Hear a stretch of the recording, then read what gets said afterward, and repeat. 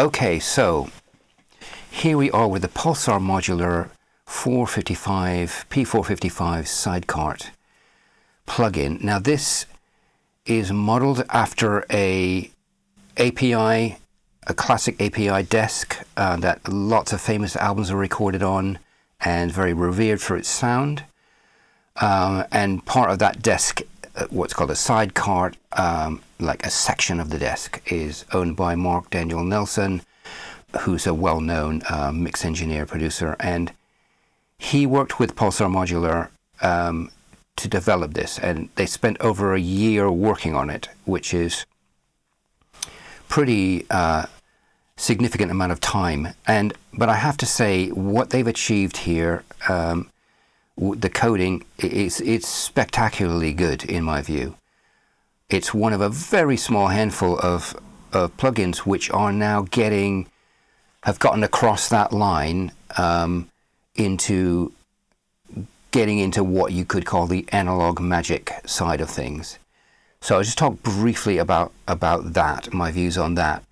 So I think there's a lot of talk around about analog sounding, you know, better than digital or different. You can't quite get it to sound the same and all that kind of thing.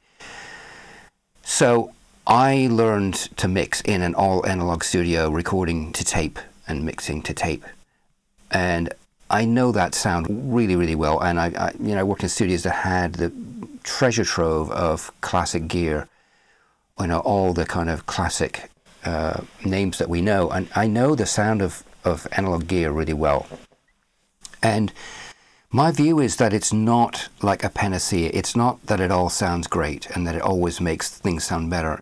It can sound really great, and certain pieces of gear used in the right way do bring something pretty amazing to the sound that hasn't necessarily been, until recently, captured in digital. But that is not necessary to get great mix. It's something that's a nice thing to have. You can get a different but equally good result in the digital world. There are equally great sounds, I think, in the digital world. But it isn't to say that that sound that analog can bring at its best isn't really nice. It is really nice, and it can sound really great, and it is nice to have in your toolkit. But absolutely not something you're going to get out of, in my view, any piece of analog gear. And a lot of pieces of analog gear will take away rather than give, and won't necessarily improve the sound, and might even make it, quite likely, make it sound even worse. A lot of pieces of gear that either weren't as well maintained or maybe not quite as well designed, that might shine in one particular situation, but the rest of the time really just made things sound less distinct, added noise, and the saturation it added didn't really help. It took away, especially when things start to stack up and you've got a signal going through 3 or 4 pieces of gear, and each one adding saturation and noise. By the end of it, you really didn't always end up with a great result. And it's very nice in the digital world to have all of that mush, as we used to call it, taken out of the picture. But having said all of that negative stuff about analog gear, there's also things you can gain from analog gear. There is, if used skillfully in the right way, it can do some wonderful things. And there is a sound that you can get from analog gear, which is very hard until recently to be reproduced in the digital world, as I've said. And there are certain pieces of gear which just had that, you could call, magic kind of thing that it did to the music. And sometimes gear in combination would do that as well, if you got it right. So, yeah, I don't think that analog gear is a panacea by any stretch of the imagination, but there are some pieces that could impart some really wonderful sounds.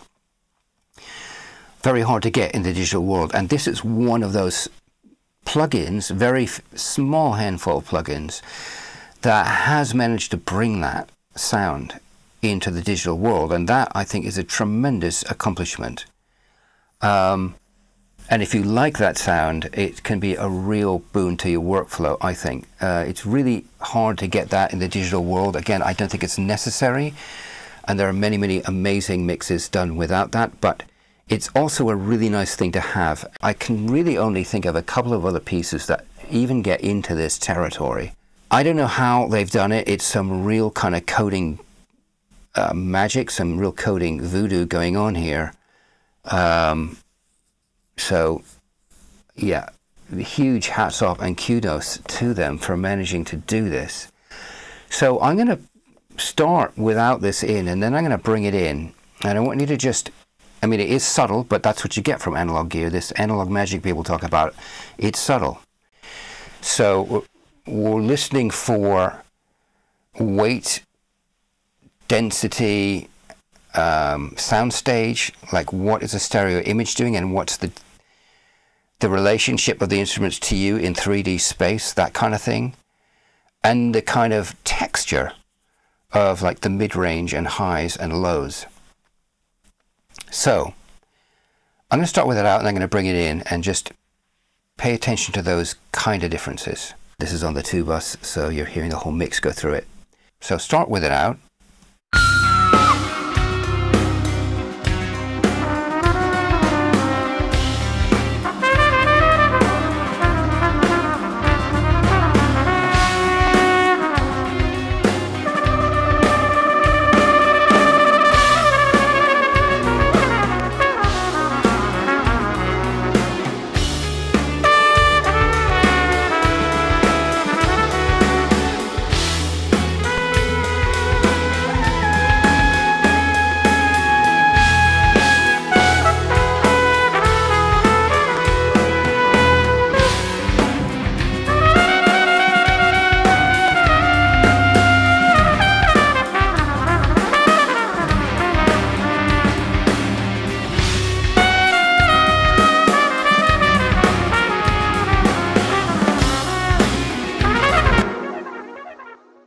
So what I hear with this is various different things. There is a low end bump, you can hear that. So it's adding some low end, even though the EQ is flat. But that is what the hardware does. But beyond that, it sounds that the low end sounds tighter and punchier. It sounds like it's got more weight, more impact to it. If you listen to the kick drum and the bass, the sound of the bass, together they just have this kind of more impactful, weightier punch to them. So just, I'm going to talk about the other elements in a minute, but just have a listen to that just for a moment. Start with it out and then bring it in.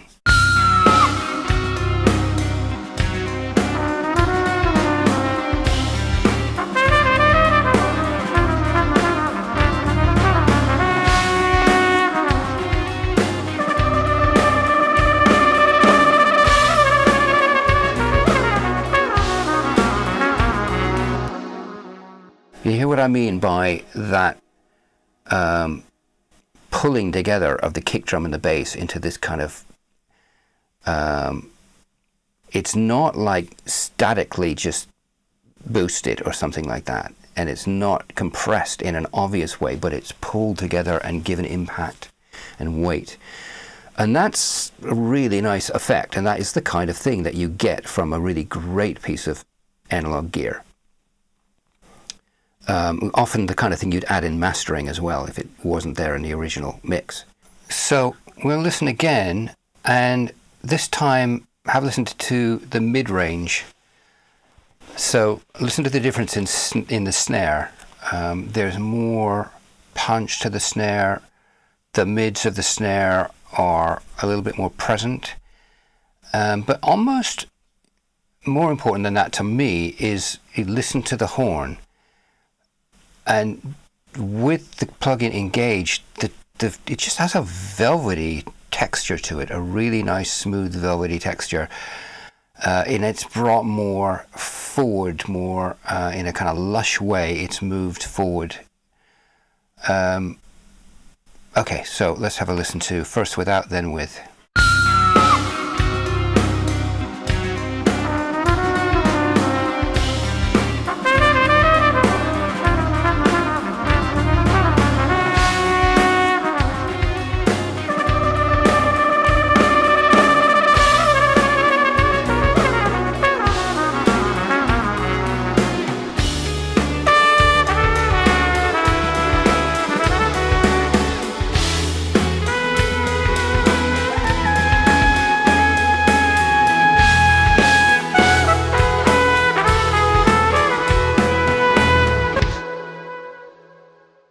So could you hear how the snare was smackier?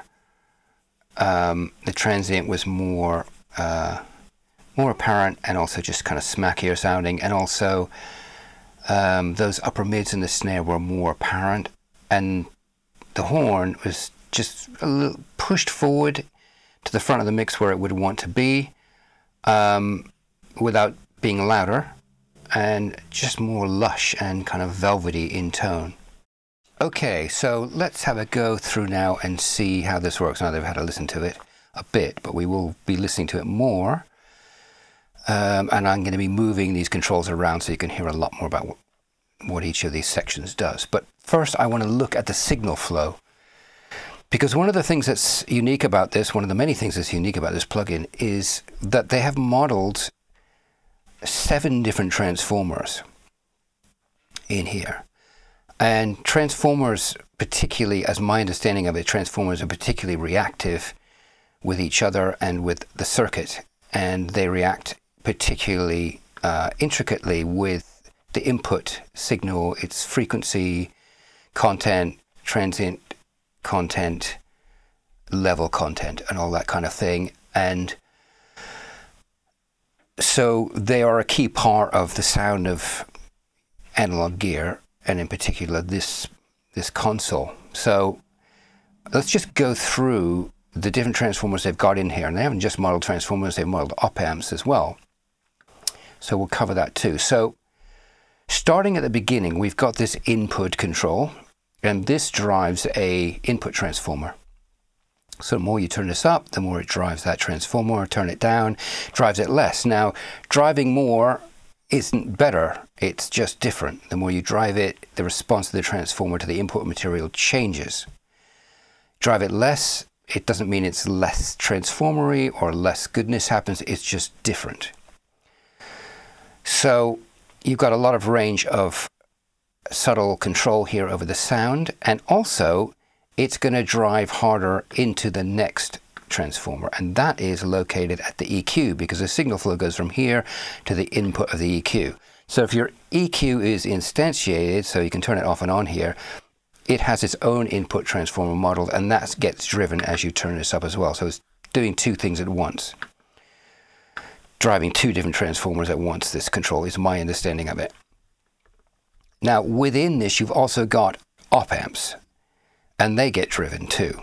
And in fact you've got the modeled op-amps of the API unit, but you've also got an alternative set of op-amps modeled here. If you click on this mod 1, mod 2, that changes the op-amp model that they've modeled. So the op-amps in here are obviously driven harder with more input, but also by driving the different EQ bands. As you drive these more, you are going to get more saturation out of the op-amps. And interestingly, if you change this to, this affects the gain, and not just the gain, I'll explain. So this is the normal gain here. If you go here, it gives you half the gain, and here it gives you a quarter of the gain. Now, that doesn't just change the gain, it also changes the Q. The Q behaves differently when you have these at different settings, but it also changes the saturation. So even at less gain, you will get more saturation per gain amount than you would here. So here you get a certain amount of saturation as you turn it up per dB. Here and here you're going to get more saturation with less gain happening on that knob. So that's an interesting thing. Now you've got an output control here. This is a clean out, but it feeds the next transformer, which is in this area here. And this, for me, is one of the most interesting and kind of key areas of the plugin, is this part here, this 8-channel and 2-channel. So this has its own model transformer driven by the output of the EQ. And what's interesting here is if you change this, you get a really different model of the circuitry of that API. Now, I don't know the details of how they model this, which circuits they modeled, but what I can tell you is that the 2-channel models, I think, just the 2-bus of that unit, whereas the 8-channel models, the way the 8 channels of that would sum or interact with each other as they sum or interact with the 2-bus. I'm not sure of the details of that. But what I can tell you is that this is where one of the key parts of the sound resides. If you move this from here to here, you get a really interesting difference. This one is up the 2-channel, it's a little bit more aggressive and a little bit more forward. So if that's what you need for the mix, then that's what you'd obviously want to choose. Whereas this sounds, the soundstage is a bit deeper, it's a bit wider, and things are back a little bit more because there's a deeper soundstage. So again, that might be what your mix needs. It just totally depends on the music. But this is a really key one here, I find, for that kind of sort of secret sauce of what this plugin does. Now after this, it goes to another, there's 7 in total, another transformer that's here at the line amp. Now this line amp is modeled after a Fairchild compressors, transformers and tubes.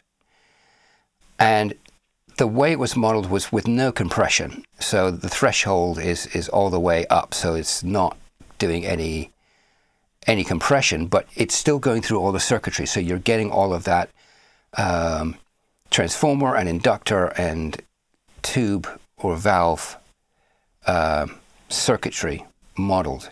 Now, if you turn this off, my understanding is that you still get the transformers and inductors of the Fairchild, but you don't get the tubes. So it's still going to be a lot of analog modeling there, but here it adds in the tubes.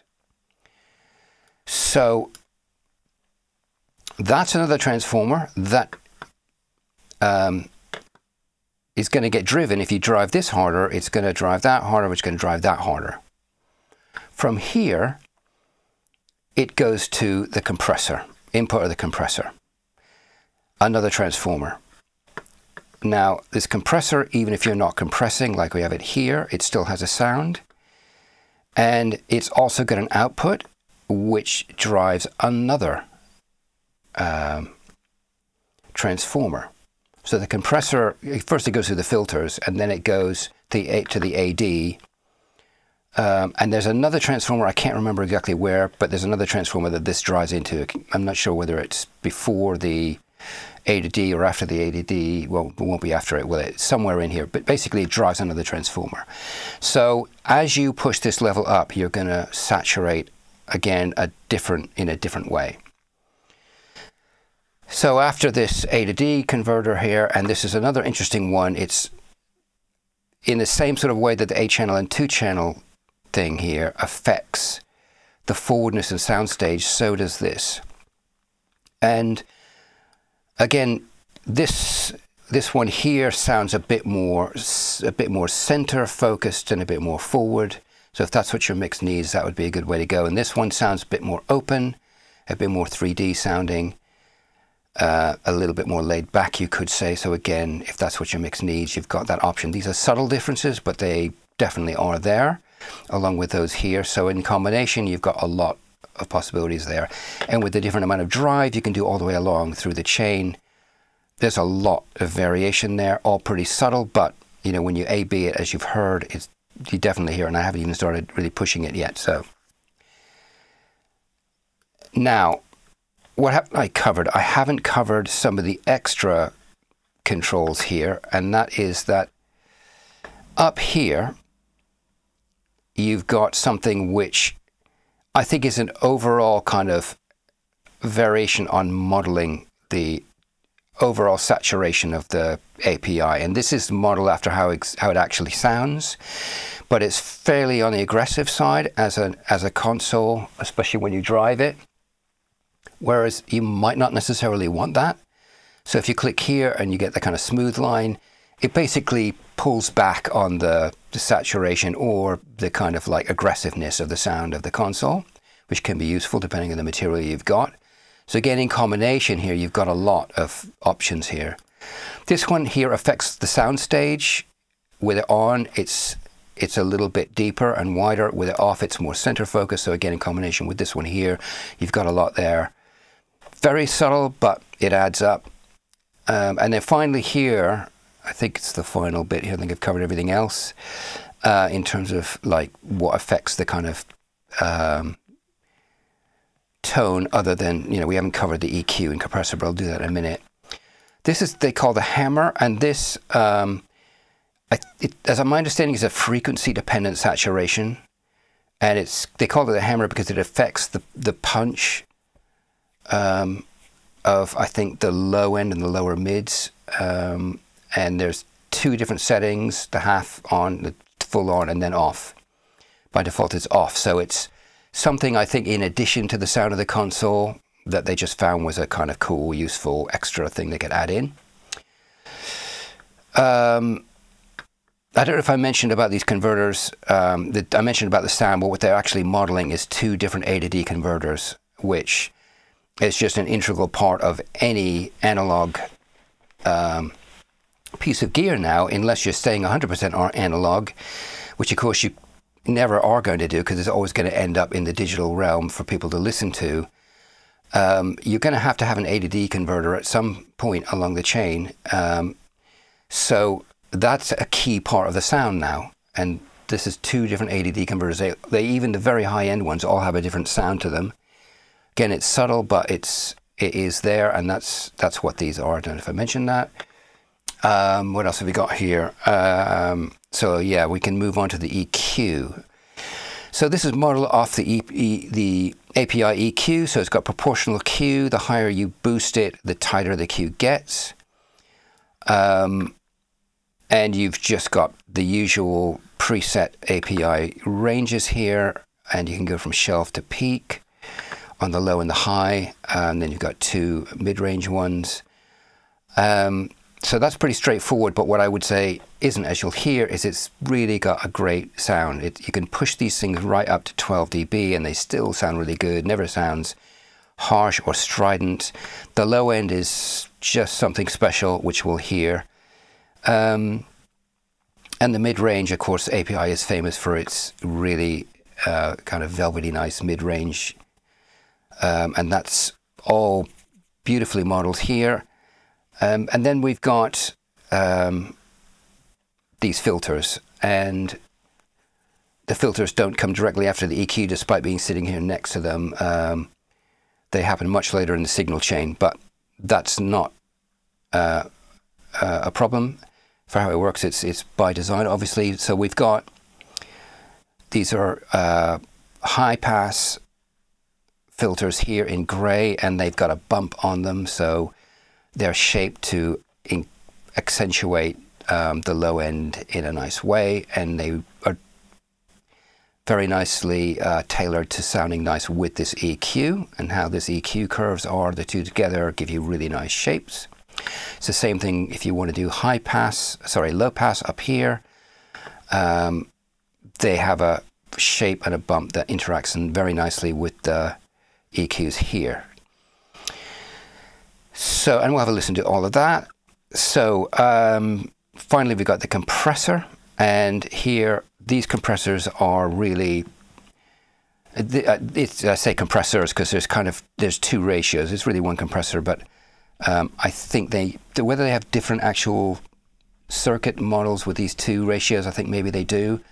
But it's a combination. It isn't modeled after one compressor in particular. It's a combination of compressor styles put together to give a really great compressor for subtle glue. And so it's not kind of aimed at heavy compression. It's aimed at the ratios are very low on this. So what it is just superb at, I find, is just giving that kind of glue and subtle movement to the music. It's just the way that it's got automatic release on it, and the way that manages to just hold on to the rhythm of the music and the transient envelopes is just really, really nice. So this is great on its own. It's fantastic sounding. Okay, so I think that's everything. The only other thing I haven't covered is that when you move, oh, the bias, I haven't covered that. So that's the final bit of tone controlling you've got, and it's a major one. So this changes the bias of the circuit, and they call it sort of hotter as you move this way and cooler as you move this way. It doesn't do the same thing as driving the input. It changes the sound. It does increase the saturation as you move up. As you move down, it's not like it just gets rid of the saturation. It just changes the reactivity of the plugin in a model after how the circuits work, depending on how the bias works. So it does drive harder as you do this. In a sense, it makes it hotter sounding like the input does, but in a very different way. It doesn't change the level, whereas the input here, the output here, and the output here do change the level. Now this one is linked, if you hold down Shift, to the output, which is really handy so that you can have it level matched. And the same thing here, if you move this one, it is really handily linked to it.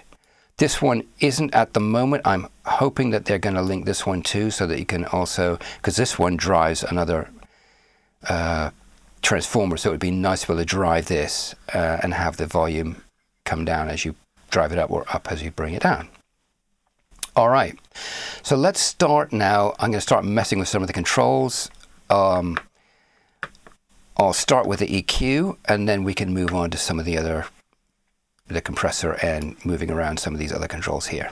Okay, here we go.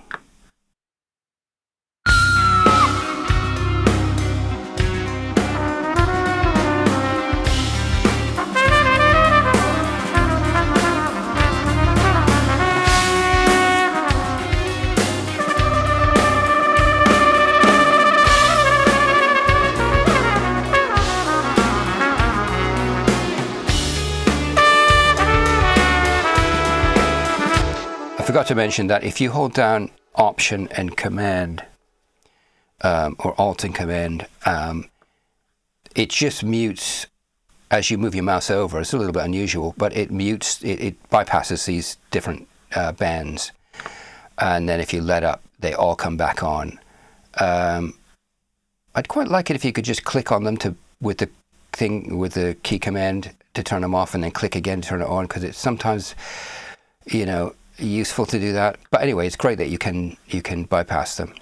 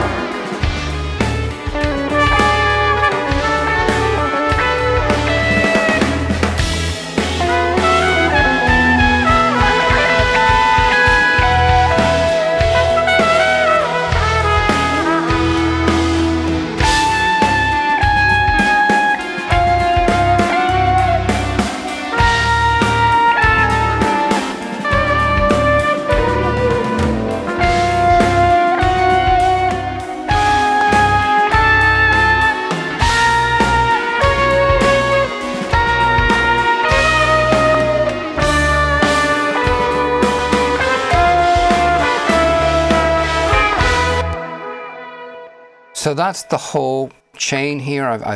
I've boosted the top end here. You can see that really brings out all that air, and I've got it on a shelf here, and kind of excitement and presence in the frequencies in a really nice way. Boosted a bit here, 1.5 for the mid-range, just because it sounded nice, and cut in the bit of mud here. Now the low end is something really nice on this one. I boosted it really high just so you could hear it, but I'm going to do that again. Just have a listen to those bass frequencies and how really nice that sounds. And in terms of the compressor here, I didn't mention that there's a gain reduction light here that goes on when it's working, and you can see the amount of gain reduction up here. But the attack and release are automatic. And when you move these, it just kind of biases that automatic to be a bit slower or a bit faster. So you don't need to worry about setting these in any obvious way, which is also why the numbers below don't relate to kind of milliseconds or anything like that. Okay, so I'm going to do a bit more. I'll show you the low end on this a bit more, and then work with the compressor a bit more.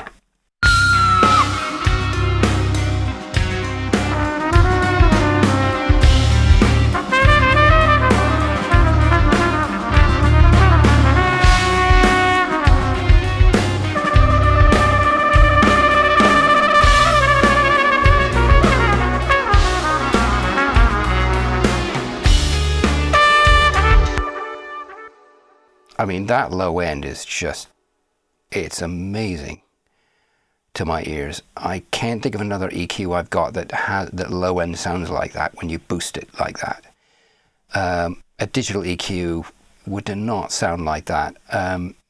It's something about the saturation that's being added when you boost it, and I suspect it's not just the saturation. I suspect there's a lot more going on around how that saturation interacts with the frequency and transient. I think that's probably the key, and having spoken to the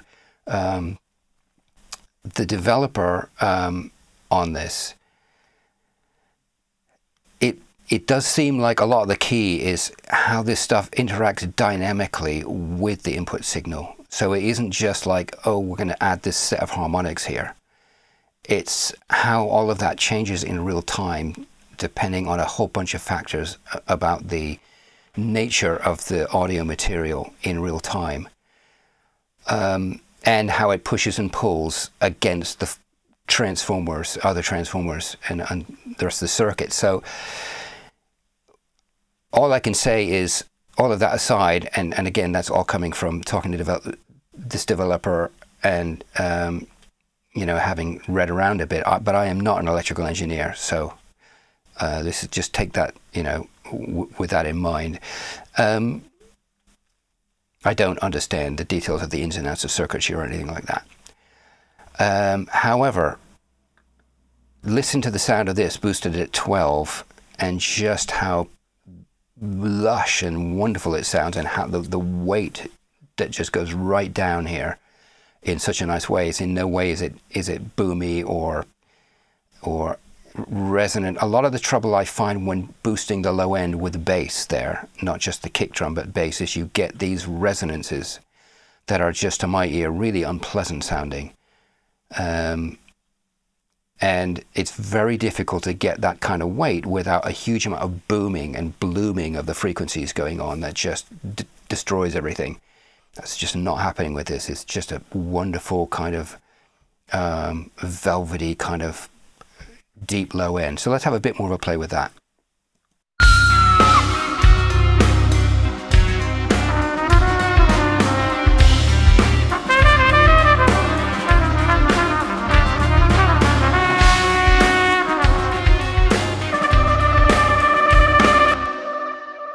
Again, you'll have to have speakers that go down pretty low to hear this. My speakers go right the way down, so the sub going from this is pretty astonishing. You may not hear it depending on your listening system.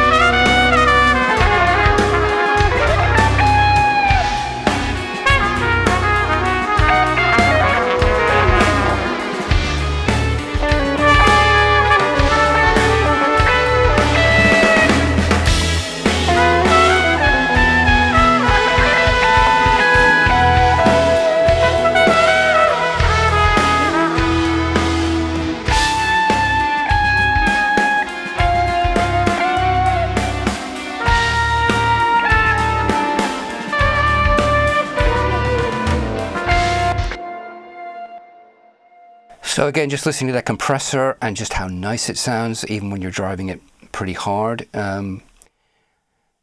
It just hugs the music and pulls it together in a really nice way.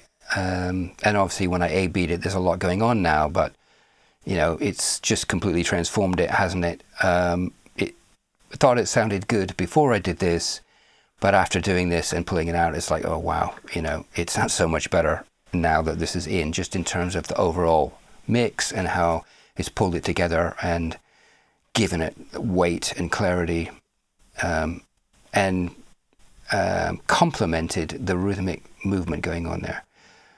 Okay, I'm going to now play around with the 2-channel, 8-channel option here, and then these settings here, and these settings up here. I think I'm going to pull back a little bit on what I'm doing with the EQ, just so I think it might be a little bit easier to hear what's going on without, because there's a lot going on. And you know, as always with these videos, I tend to push things further than I probably would just for demonstration purposes.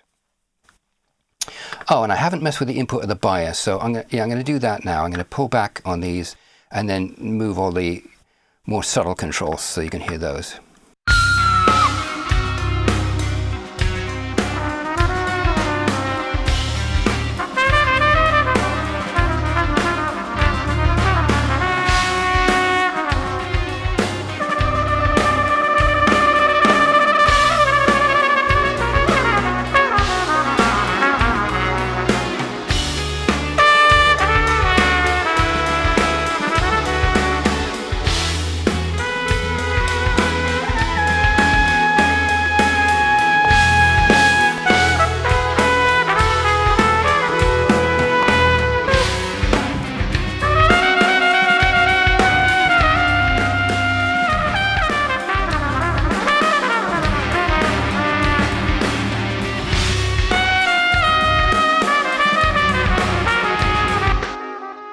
Now, that's not hitting the compressor harder. If you look at the amount of compressing going on, it's not changed. It is saturating more. It's very different. So it is, saturation is a form of compression. But if you listen to the difference, so I'm going to move this around a bit more and you'll hear what I mean.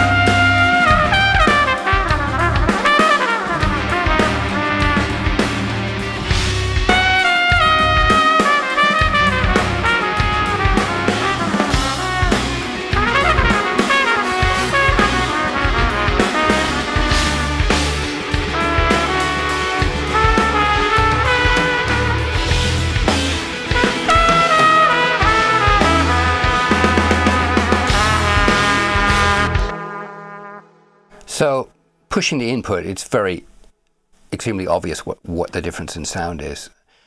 With this, it's a subtler control, but as you push it this way, it does, listen to the mid-range, listen to the transients, it does sound like that circuit is kind of running hotter. It's more saturated in a particular kind of way, particularly in the mid-range I'm hearing. And pulling back here, it gets clearer and more open sounding. So there's a lot of tonal variation there on the more subtle side. So let's now move over to the 2-channel, 8-channel.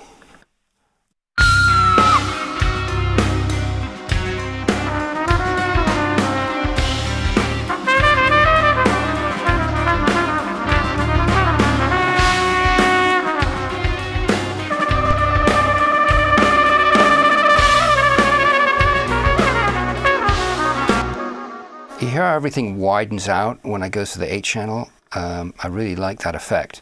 But for some kinds of music, it might be nicer to have that slightly more center forward sound of the 2-channel. So I have a bit more of a play around with that.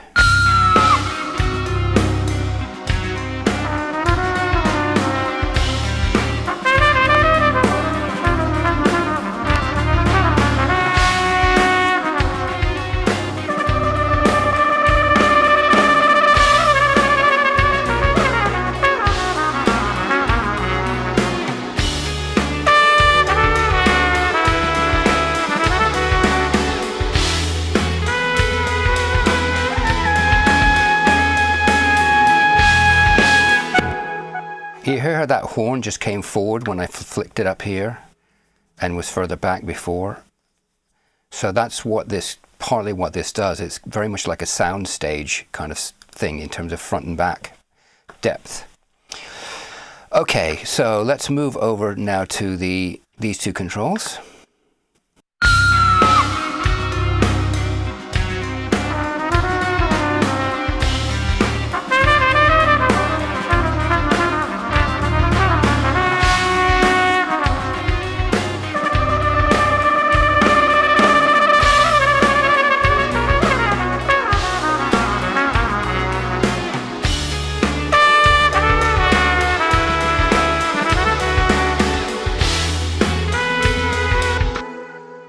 So for this track, I really think this one works better.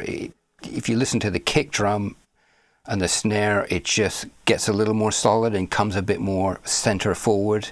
And over here, they move back just a little bit. And the whole thing is, again, it affects the soundstage in a subtle way, kind of doesn't obviously affect the width, but just the distance of the instruments.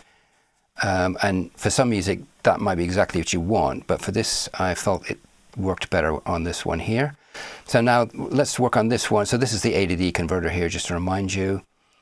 I'm not quite sure why it says analog here. I guess that must mean like just referring to the fact that it's going out of analog into the digital realm and back in. So with the line amp here, this is basically disengaging the tubes, the valves from the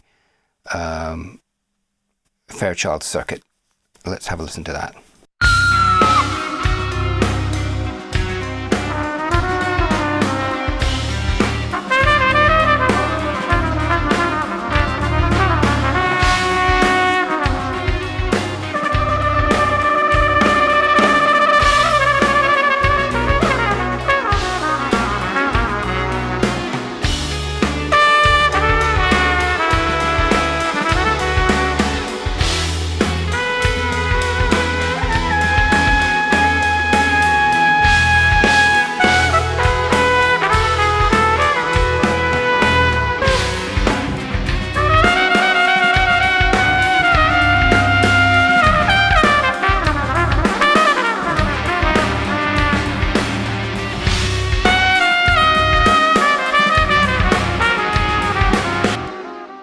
Yeah, pretty interesting. I mean, this sounds just, to me, this just has a nice extra saturation flavor to it, which kind of moves nicely with the music, which I like. This was interesting, I found, changing the op amp configuration, which I'd forgotten to do, so I just thought, well, I'll start doing that. Now, with this one, I really heard a difference in the mid-range, and it seemed to just yeah, really quite interesting difference in that, in the sound of the horn on this one. The texture of the horn just got kind of quite nicely velvety on this one, but also a little bit more aggressive than this one. So yeah, pretty interesting. Now, the final bit here is going to be, I've got two final bits. One is to listen to these, which I'm not going to spend a huge amount of time on here because just, you know, the video is going to get too long and there's just so much here. And then I'm going to try, before I do that, actually, I'm going to just drive this so you can hear what we get when we drive this. I'm not going to drive this one because it's just too difficult to level match it, but I'll drive this just to hear what this sounds like.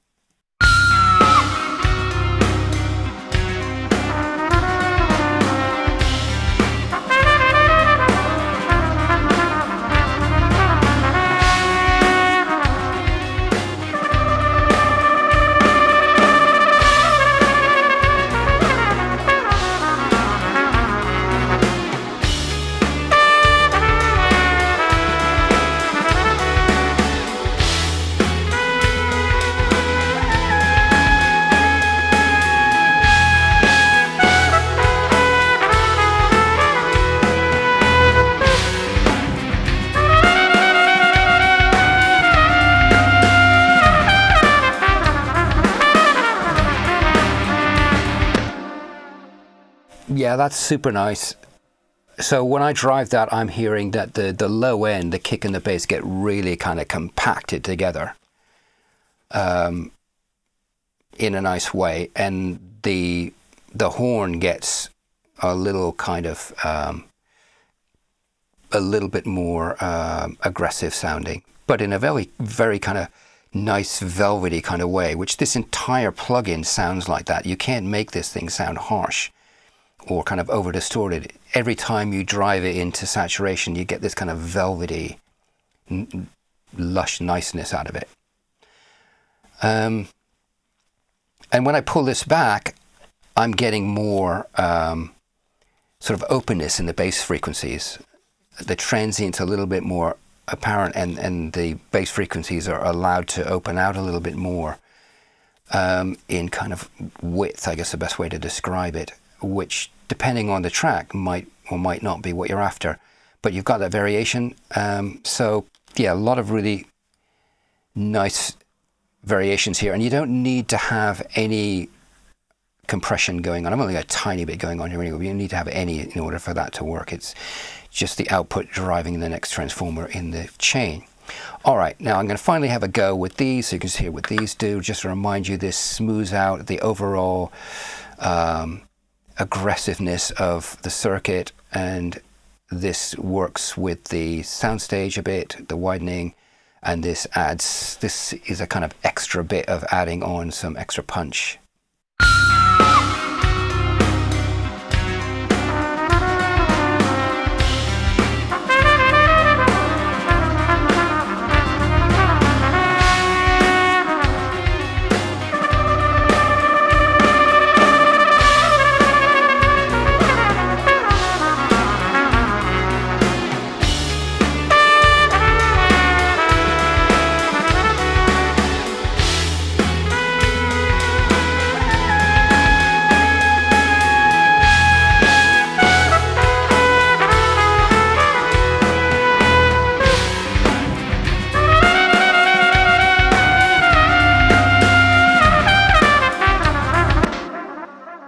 Hopefully you can hear what all those things did. Now what I'm going to do is I'm going to copy this into the B section, and I'm going to set it up, go to the B section, I'm going to set it up here with this off so that it's more center focused, this on full, which is going to give it a bit more punch, and also I'm going to go for the more punch setting here, and I'm going to now A-B those to see what that's like. So I'll start with the A with all those things set like this, and then I'll jump over to the B, so you can hear them all changing at the same time.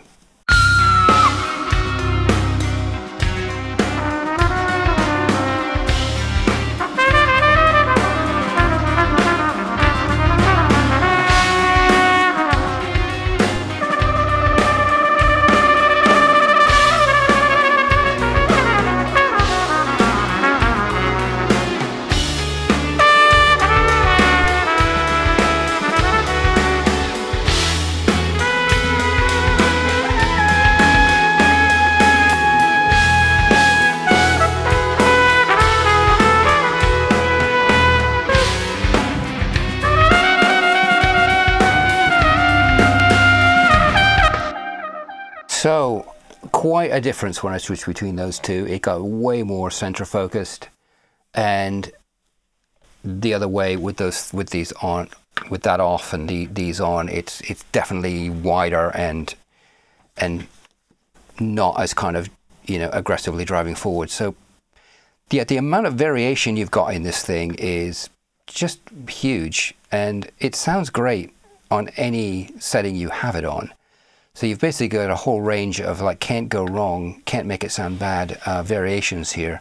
I mean, I have to say that, you know, this is a real achievement. The sound of this thing to my ears is, it's definitely got that magic that you get out of certain bits of gear, and I can only think of maybe one or two other ones. That Michelangelo from Tone Projects, I find, brings some of this as well, or a lot of this in a different way.